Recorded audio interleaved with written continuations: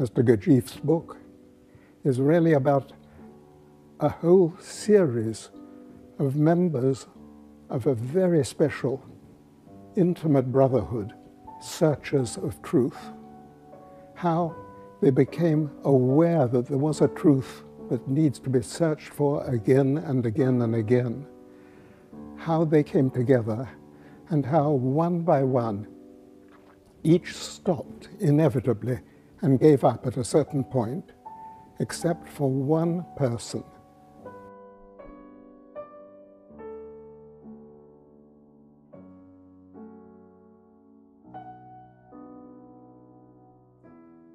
I think that of all the masters I've read about, I really think that Gurdjieff stands out as the most interesting to me. And as you know, he didn't want to be called a master. And that's why he led for 21 years what was called a blameworthy life instead of a praiseworthy life. He didn't want people to venerate him.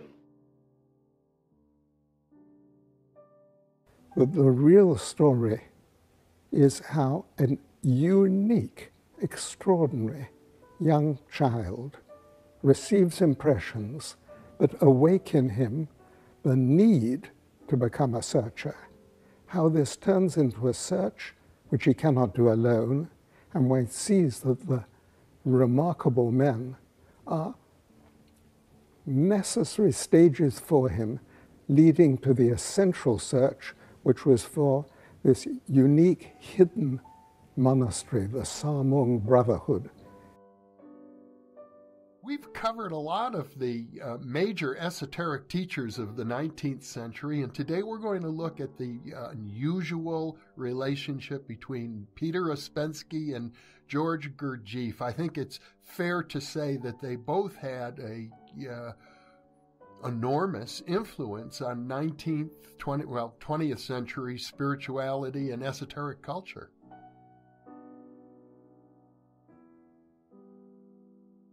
Before I begin to explain to you in a general way what this system is about and to talk about our methods, I want particularly to impress on your minds that the most important ideas and principles of the system do not belong to me. This is chiefly what makes them valuable, because if they belonged to me, they would be like all other theories invented by ordinary minds. They would give only a subjective view of things.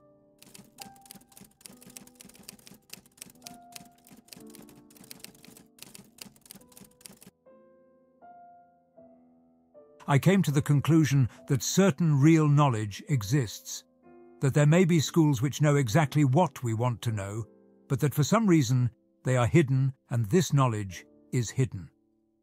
So I began to look for these schools. I travelled in Europe, Egypt, India, Ceylon, Turkey and the Near East. But it was really later, when I had already finished these travels, that I met in Russia during the war a group of people who were studying a certain system which came originally from Eastern schools. This system began with the study of psychology, exactly as I had realized it must begin. Perhaps you realize how difficult it is to define what is meant by psychology. There are so many meanings attached to the same words in different systems that it is difficult to have a general definition. So we begin by defining psychology as study of oneself. You have to learn certain methods and principles, and, according to these principles and using these methods, you will try to see yourselves from a new point of view.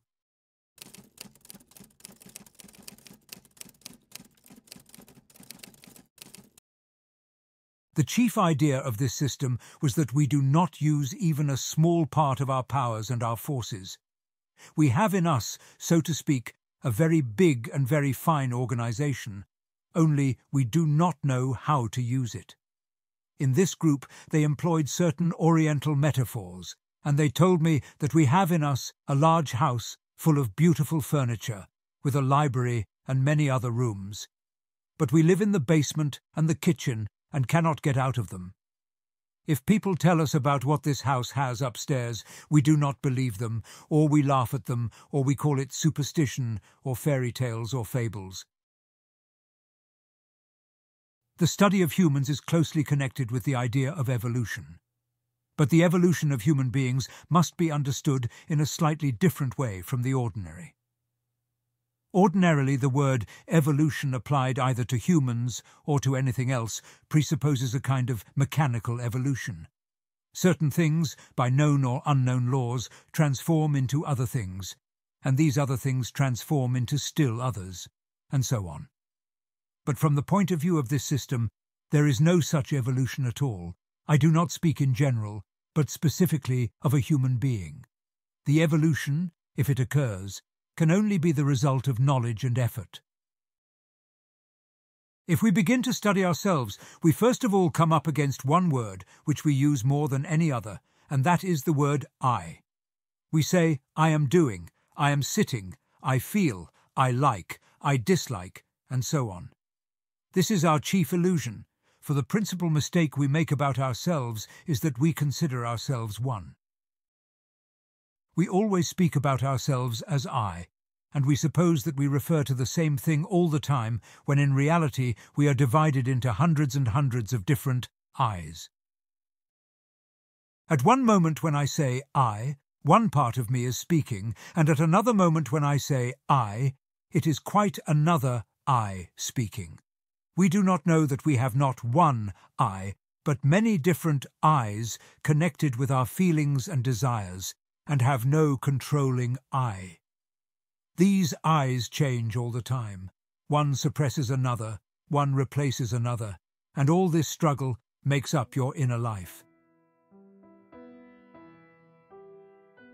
Wilson talks about how he too, when he was a young man, and he came across books like Ouspensky's In Search of the Miraculous, which is his famous account of his years with Gurdjieff, and other books, how he too felt something like that. And then there I was reading that, and I'm saying, well, I'm feeling the same thing reading your book. And it led me to go seek these books out. And one of the first books I did find was that book by Ouspensky, New Model of the Universe.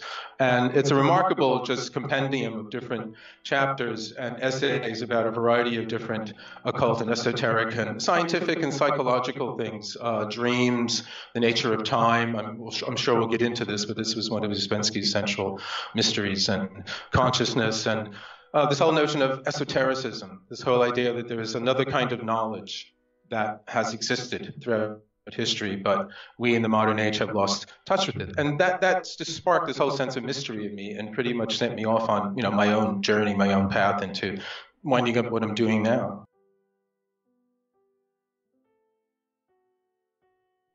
To begin self-study, it is necessary to study methods of self-observation, but that again must be based on a certain understanding of the divisions of our functions. Our ordinary idea of these divisions is quite wrong. We know the difference between intellectual and emotional functions. For instance, when we discuss things, think about them, compare them, invent explanations or find real explanations, this is all intellectual work, whereas love, hate, fear, suspicion, and so on are emotional. But very often, when trying to observe ourselves, we mix even intellectual and emotional functions. When we really feel, we call it thinking, and when we think, we call it feeling. There are two other functions which no system of ordinary psychology divides and understands in the right way: instinctive function and moving function. Instinctive refers to the inner work of the organism: digestion of food, beating of the heart, breathing. These are instinctive functions. To instinctive function belong also ordinary senses: sight, hearing, smell, taste, touch, the feeling of cold and warmth. It is very easy to distinguish between instinctive and moving functions. We do not have to learn anything that belongs to instinctive function. We are born with the capacity to use all the instinctive functions. Moving functions, on the other hand, all have to be learned. A child learns to walk, to write, and so on. There is a very great difference between the two functions, since there is nothing inherent in moving functions, and instinctive functions are all inherent. So in self-observation, it is necessary first of all to divide these four functions and to classify at once everything that you observe, saying, this is intellectual function, this is emotional function, and so on. If you practice this observation for some time, you may notice some strange things. For instance, you will find that what is really difficult in observing is that you forget about it. You start to observe, and your emotions connect with some kind of thought, and you forget about self-observation. Again, after some time, if you continue this effort to observe, which is a new function not used in the same way in ordinary life, you will notice another interesting thing, that generally you do not remember yourself. If you could be aware of yourself all the time, then you would be able to observe all the time, or in any case as long as you liked. But because you cannot remember yourself, you cannot concentrate, and this is why you will have to admit that you have no will. If you could remember yourself, you would have will and could do what you liked. But you cannot remember yourself, you cannot be aware of yourself, and so you have no will. You may sometimes have will for a short time, but it turns to something else and you forget about it. This is the situation, the state of being, the state from which we have to start self-study. But very soon, if you continue, you will come to the conclusion that almost from the very beginning of self-study, you have to correct certain things in yourself which are not right, to arrange certain things which are not in their right places. The system has an explanation for this. We are made in such a way that we can live in 4 states of consciousness, but such as we are, we use only 2. One when we are asleep, and the other when we are what we call awake, that is to say, in this present state, when we can talk, listen, read, and write. But these are only 2 out of 4 possible states. The third state of consciousness is very strange. If people explain to us what the third state of consciousness is, we begin to think that we have it. The third state can be called self-consciousness, and most people, if asked, say, certainly we are conscious. A sufficient time or repeated and frequent efforts of self-observation is necessary before we really recognize the fact that we are not conscious, that we are conscious only potentially. If we are asked, we say, yes, I am, and for that moment we are, but the next moment we cease to remember and are not conscious. So in the process of self-observation, we realize that we are not in the third state of consciousness, that we live only in 2. We live either in sleep or in a waking state, which, in the system, is called relative consciousness. The fourth state, which is called objective consciousness, is inaccessible to us because it can only be reached through self-consciousness, that is, by becoming aware of oneself first, so that much later we may manage to reach the objective state of consciousness. So, at the same time as self-observing, we try to be aware of ourselves by holding the sensation of, I am here, nothing more. And this is the fact that all Western psychology, without the smallest exception, has missed. Although many people came very near to it, they did not recognize the importance of this fact and did not realize that the state of humanity as they are can be changed, that you can remember yourself if you try for a long time. It is not a question of a day or a month. It is a very long study, and a study of how to remove obstacles, because we do not remember ourselves, we are not conscious of ourselves, owing to many wrong functions in our machine, and all these functions have to be corrected and put right. When most of these functions are put right, these periods of self-remembering will become longer and longer, and if they become sufficiently long, we shall acquire 2 new functions. With self-consciousness, which is the third state of consciousness, we acquire a function which is called higher emotional, although it is equally intellectual, because on this level there is no difference between intellectual and emotional, such as there is on the ordinary level. And when we come to the state of objective consciousness, we acquire another function which is called higher mental. Phenomena of what I call supernormal psychology belong to these two functions. And this is why, when I made those experiments 25 years ago, I came to the conclusion that experimental work is impossible, because it is not a question of experiment, but of changing one's state of consciousness. For me personally, in the beginning, the most interesting idea was that of self-remembering. I simply could not understand how people could miss such a thing. All European philosophy and psychology just missed this point. There are traces in older teachings, but they are so well disguised and placed between less important things that you cannot see the importance of the idea. When we try to keep all these things in mind and to observe ourselves, we come to the very definite conclusion that in the state of consciousness in which we are, with all this identification, considering negative emotions and absence of self-remembering, we are really asleep. We only imagine that we are awake. So when we try to remember ourselves, it means only one thing. We try to awake. And we do awake for a second, but then we fall asleep again. This is our state of being, so actually we are asleep. We can awake only if we correct many things in the machine, and if we work very persistently on this idea of awaking, and for a long time. This group I met in Moscow used Oriental metaphors and parables, and one of the things they liked to speak about was prison. That man is in prison, so what can he wish for? What can he desire? If he is a more or less sensible man, he can wish for only one thing, to escape.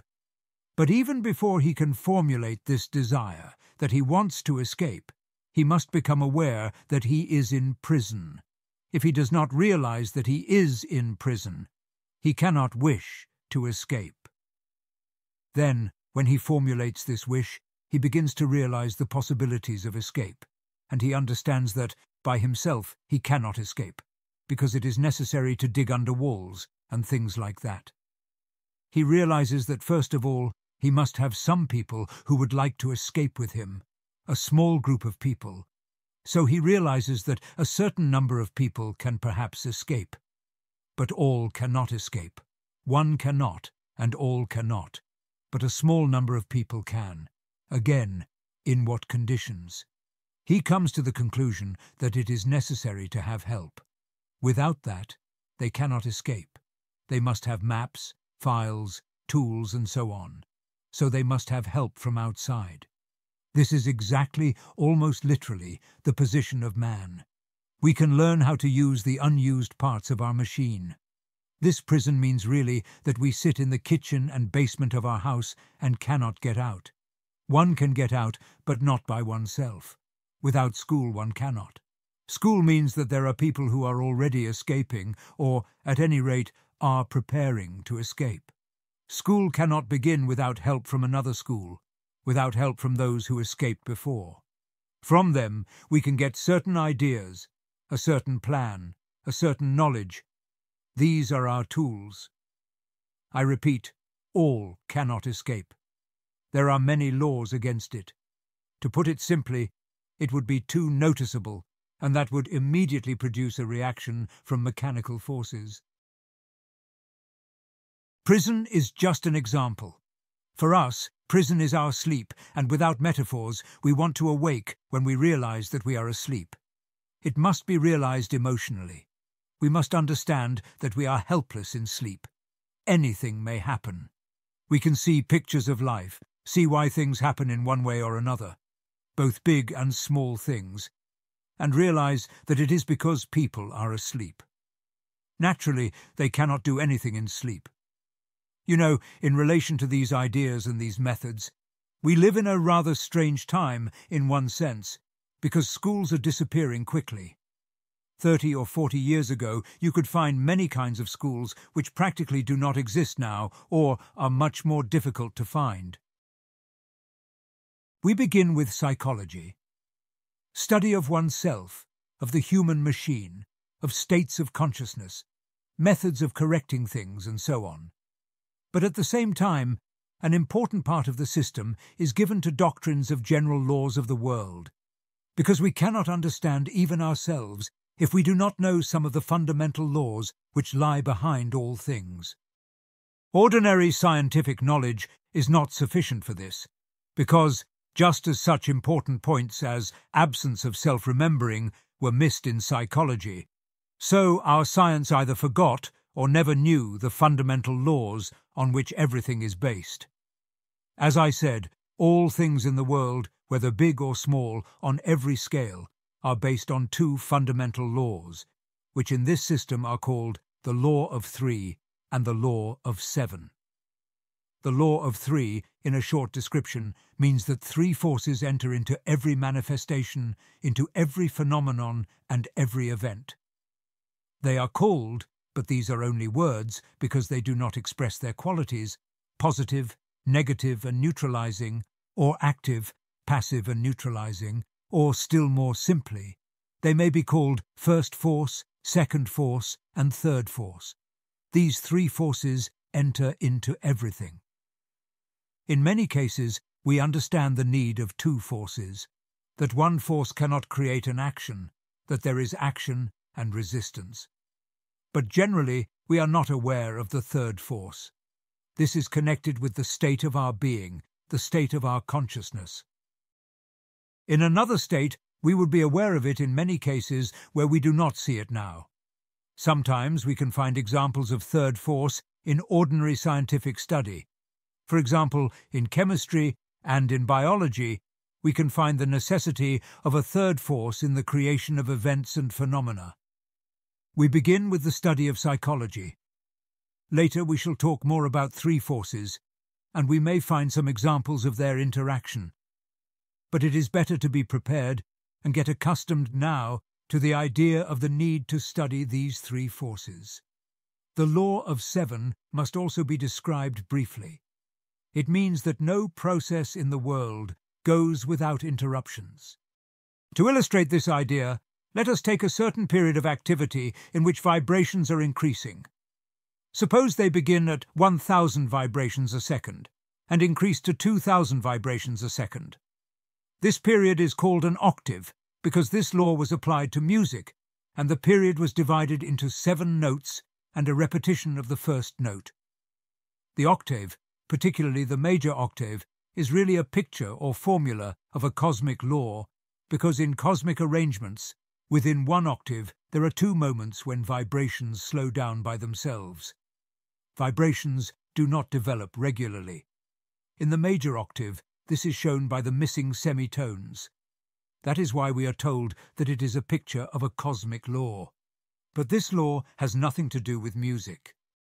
The reason why it is necessary to understand the law of seven is that it plays a very important part in all events. If there were no law of seven, everything in the world would go to its final conclusion. But because of this law, everything deviates. For instance, if rain began, it would go on without stopping. If floods began, they would cover everything. If an earthquake began, it would go on indefinitely. But they stop. Because of the law of seven, because at every missing semitone things deviate, they do not go by straight lines. The law of seven also explains why there are no straight lines in nature. Everything in our life and our machine is also based on this law. So we shall study it in the work of our organism, because we have to study ourselves not only psychologically, not only in connection with our mental life, but also in connection with our physical life. In our physical processes, we find many examples of the working of this law. At the same time, the law of seven explains that, if you know how and at what moment to do it, you can give an additional shock to an octave and keep the line straight. We can observe in human activity how people start to do one thing and after some time do quite a different thing, still calling it by the first name without noticing that things have completely changed. But in personal work, particularly in work connected with this system, we must learn how to keep these octaves from deviating, how to keep a straight line. Otherwise, we shall not find anything. We have to keep returning to psychology even when studying other sides of the system, because only with the help of the psychological study shall we really increase our knowledge. Without it, we shall only be learning words. Only when we know how to study ourselves psychologically in relation to the working of our minds, our cognition, and so on, can we begin to understand something. I will try to give some examples of how self-study should begin. We spoke already of lying, and I gave a possible definition of psychology as the study of lying. So one of the first and most important things for you to observe is lying. Very much akin to lying are our illusions, things about which we deceive ourselves, wrong ideas, wrong convictions, wrong views, and so on. All these must be studied, because until we begin to understand our illusions, we can never see truth. In everything, we must first separate our illusions from facts. Only then will it be possible to see whether we can really learn something new. One of the most important and most difficult illusions to conquer is your conviction that you can do. Try to understand what that means. You think that you make a plan, decide, start, and achieve what you want. But the system explains that humans 1, 2, and 3 cannot do anything, everything just happens to you. That may sound strange, particularly now when everybody thinks they can do something. But little by little, you will understand that many things we are accustomed to say about humans generally could only be true about beings of a higher level and do not apply to you. It is very important to understand that you cannot do, because this is the basis of our view of ourselves, and even when we become disappointed with ourselves, we think that other people can do. We cannot accept completely and fully that things happen mechanically and that nobody gives a push to them. At first, it is difficult to see this on a big scale, but you will see it very soon in yourself. In studying yourself, if you try to do certain things which generally you do not do, for instance, if you try to remember yourself, if you try to be aware of yourself, then very soon you will see whether you can do something or not. And in most cases, you will find that you cannot do it. Another very important problem we must consider is the idea of good and evil in this system, because generally people's views are very confused on this subject, and it is necessary to establish for yourself how to understand it. From the viewpoint of the system, there are only two things that can be compared or seen in human beings: the manifestation of mechanical laws and the manifestation of consciousness. If you want to find examples of what you can call good or bad to arrive at some standard, you will see at once that what we call evil is always mechanical. It can never be conscious. And what we call good is always conscious. It cannot be mechanical. It will take a long time to see the reason for that, because these ideas of mechanical and conscious are mixed in our mind. We never describe them in the right way, so this is the next point you must consider and study. Further, in connection with the question of good and evil, we must try to understand the relative positions of morality and conscience. What is morality and what is conscience? We can say, first of all, that morality is not constant. It is different in different countries, in different centuries, in different decades, in different classes, with people of different education, and so on. What may be moral in the Caucasus may be immoral in Europe. For instance, in some countries, blood revenge is a most moral thing. If a man refuses to kill somebody who killed his distant uncle, he would be considered most immoral. But in Europe, nobody would think that. In fact, most people would think a man very immoral to kill anybody, even a relative of somebody who had killed his uncle. So, morality is always different, and it always changes. But conscience never changes. Conscience is a kind of emotional understanding of truth in certain definite relations, generally in relation to behavior, to people, and so on. This is always the same. It cannot change, and it cannot differ in one nation or another, in one country or another, in one person or another. I said that we should study the ideas of this system chiefly in connection with the evolution of humanity, and I explained that by evolution we must understand a conscious process and conscious efforts, continuous and connected. There is no mechanical evolution as it is sometimes understood. Evolution, if it is possible, can only be conscious, and the beginning of evolution is always the evolution of consciousness. It cannot be the evolution of anything else. If consciousness begins to evolve, other things begin to grow and evolve. If consciousness remains on the same level, everything else remains on the same level. There are several things which it is important to understand from the very beginning in relation to evolution. First, that out of the very large quantity of humanity at levels 1, 2, and 3, only a very few can become number 4, 5, 6, and 7, or even begin. That must be very well understood, because if we begin to think that everybody can evolve, we cease to understand the conditions necessary for the beginning of evolution, as I described them for you in the example of escape from prison. Wisdom is the end of a process which has no end. It is what in much more dynamic, practical terms we can call a search. And in fact, in meetings with remarkable men, one of the things that we hear very early on is how there was a little band of young people who were touched by the need to become seekers of truth. Once again, truth, like wisdom, is something that you have to pay a great price. You have to struggle and toil like climbing the Himalayas, but without the hope that you once get to the peak. As we know from hills and mountains, you get to what seems to be the highest point, and you look and you see, oh no, it's just concealing the fact that there's something farther. And if you do manage to get there, and you look around you, you see you've got nowhere compared with what is now calling you to make the next step.